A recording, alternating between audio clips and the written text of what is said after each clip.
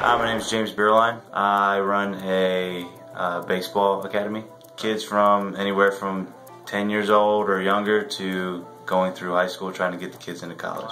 I came to Lipstock having 20/80 vision, and now I was able to read 20/10, but consistently 20/15. Eyes are good, nothing wrong with it. Went smooth and easy. I highly recommend anybody looking to get LASIK to come here. I mean, I wish I could have had this in college when I was trying to hit.